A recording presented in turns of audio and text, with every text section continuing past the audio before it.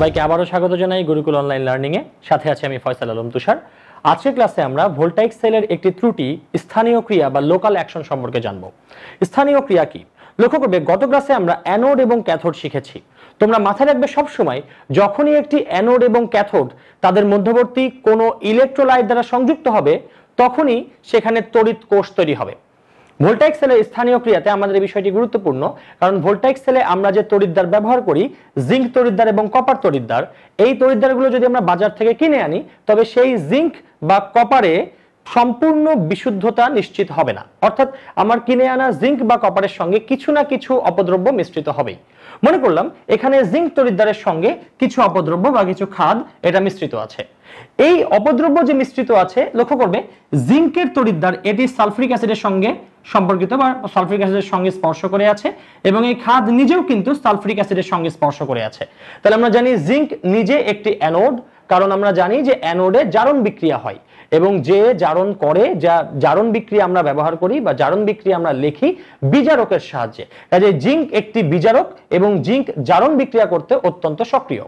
এবং এই যে খাদ রয়েছে, ধরে নেওয়া যেতে পারে এই খাদটি একটি জারক, অর্থাৎ খাদটি বিজারণ বিক্রিয়া করতে অত্যন্ত সক্রিয়। তাহলে যদি এখানে জিঙ্কের মধ্যে কিছু অপদ্রব্য বা কিছু খাদ থাকে, যেই খাদ জারক এবং জিঙ্ক বিজারক, তাহলে এই বিজারক জারক অ্যানোড এবং ক্যাথোড এদের মধ্যে আছে সালফিউরিক অ্যাসিড ইলেকট্রোলাইট, এদের নিজেদের মধ্যে একটি লোকাল ভোল্টাইক সেল তৈরি হবে। তাহলে আমাদের সামগ্রিক তড়িৎ কোষের বাইরেও একটি স্থানীয় তড়িৎ কোষ তৈরি হয়েছে, যেটি জিঙ্ক তড়িৎদ্বার এবং এই খাদ সমন্বয়ে তৈরি।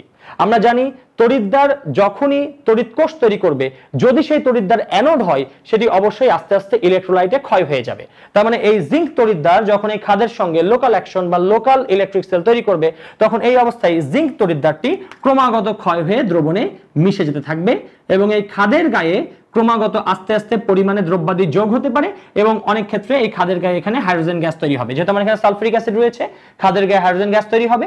আর যদি আমি এখানে সালফিউরিক অ্যাসিড ব্যবহার না করে যে কোনো সালফেট লবণ ব্যবহার করতাম, সাপোজ জিঙ্ক সালফেট বা কপার সালফেট লবণ যদি আমরা ব্যবহার করতাম, তবে সেক্ষেত্রে সেই লবণগুলো এই খাদের গায়ে জমা হয়ে এর পরিমাণটাকে আরো বাড়িয়ে দিত। কাজে আমরা বুঝতে পারছি আমি আমার পুরো জিঙ্ক এবং কপার তড়িৎদ্বারকে বাহ্যিক কোনো লোডের সাথে বৈদ্যুতিক তার দ্বারা যুক্ত করি বা না করি, কোনো প্রভাব পড়বে না এই স্থানীয় ক্রিয়া বা লোকাল অ্যাকশনের উপরে। অর্থাৎ আমার তড়িৎদ্বার ক্রমাগত ক্ষয়প্রাপ্ত হবে, যেটি আমাদের সম্পূর্ণ যে প্রবাহ আমরা পেতে পারতাম সেই প্রবাহ আমাদেরকে পেতে দেবে না। এই হচ্ছে লোকাল অ্যাকশন বা স্থানীয় ক্রিয়া, যেটি ভোল্টাইক সেলের একটি খুবই সাধারণ ত্রুটি। তাহলে এখন আমরা আসি কিভাবে এই ত্রুটি দূর করা যায়। আমরা বললাম লোকাল অ্যাকশন হয় মূলত অবিশুদ্ধ জিঙ্ক বা অবিশুদ্ধ কপার, অর্থাৎ অবিশুদ্ধ তড়িৎদ্বারের জন্য। তাহলে আমাদের মনেই হতে পারে খুব সহজ সলিউশন হচ্ছে একটি বিশুদ্ধ তড়িৎদ্বার ব্যবহার করা। অর্থাৎ আমি যদি বিশুদ্ধ জিঙ্ক বা বিশুদ্ধ কপার ব্যবহার করি তাহলে তো খুব ভালো, কোনো সমস্যা নেই। কিন্তু অসুবিধা হচ্ছে যদি আমি এখানে বিশুদ্ধ জিঙ্ক ব্যবহার করি, বিশুদ্ধ জিঙ্কের জন্য এই দ্রবণ চাপের পরিমাণটা খুব বেশি নয় এবং বিশুদ্ধ জিঙ্ক ভোল্টাইক সেলে খুব ভালো পারফরমেন্স দেয়ও না।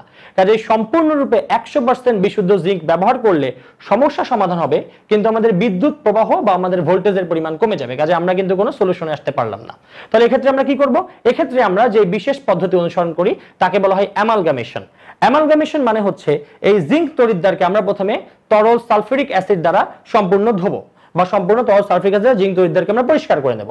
যখনই জিঙ্ক তড়িৎদ্বারকে আমরা তরল সালফিউরিক অ্যাসিড দ্বারা পরিষ্কার করব, এরপরে আমরা জিঙ্ক তড়িৎদ্বারের উপরে একটি মার্কিউরির প্রলেপ লাগিয়ে দেব। অর্থাৎ আমরা জিঙ্ক তড়িৎদ্বারের উপরে মার্কিউরির একটি প্রলেপ এখানে আমরা অ্যাপ্লাই করব। যদি আমরা জিঙ্ক তড়িৎদ্বারের উপরে মার্কিউরির প্রলেপ অ্যাপ্লাই করি তাহলে এখানে কি ঘটবে? যেহেতু আমি জিঙ্ক তড়িৎদ্বারকে প্রথমে সালফিউরিক অ্যাসিডের সঙ্গে সালফিউরিক অ্যাসিড দ্বারা আমি এটাকে পরিষ্কার করেছিলাম, তাহলে জিঙ্ক তড়িৎদ্বারের গায়ে কিছু সালফিউরিক অ্যাসিড লেগে থাকবে। উৎপন্ন সালফিউরিক অ্যাসিডকে যখন আমি মার্কিউরি দিয়ে ঢেকে দিলাম, তখন এই জিঙ্ক তড়িৎদ্বার থেকে কিছু Zn2+ এটি মার্কিউরিতে দ্রবীভূত হয়ে মার্কিউরির পাশে বা মার্কিউরির উপরে এসে এই লেয়ারে এসে জমা হবে।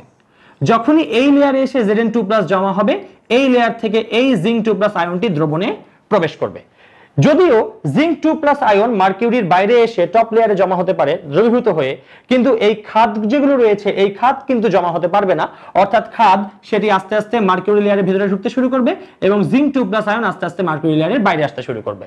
যেহেতু খাদ সরাসরি ইলেকট্রোলাইট সালফিউরিক অ্যাসিডের সঙ্গে সংযুক্ত নয়, সেহেতু খাদের জন্য এখানে কোনো স্থানীয় তড়িৎ কোষ বা কোনো লোকাল অ্যাকশন এখন আর দেখা যাবে না। কাজে আমরা বুঝতে পারছি যদি আমরা ভোল্টাইক সেলের লোকাল অ্যাকশন সমস্যা সমাধান করতে চাই, আমাদেরকে যেই তড়িৎদ্বারের জন্য লোকাল অ্যাকশন হচ্ছে সেই তড়িৎদ্বারকে সালফিউরিক অ্যাসিড দ্বারা পরিষ্কার করে তারপরে তার গায়ে মার্কিউরির প্রলেপ লাগিয়ে দিতে হবে। এই ছিল লোকাল অ্যাকশন। পরবর্তী ক্লাসে আমরা ভোল্টাইক সেলের আরেকটি ত্রুটি পোলারাইজেশন সম্পর্কে জানবো। সবাই ভালো থাকবেন, ধন্যবাদ সবাইকে।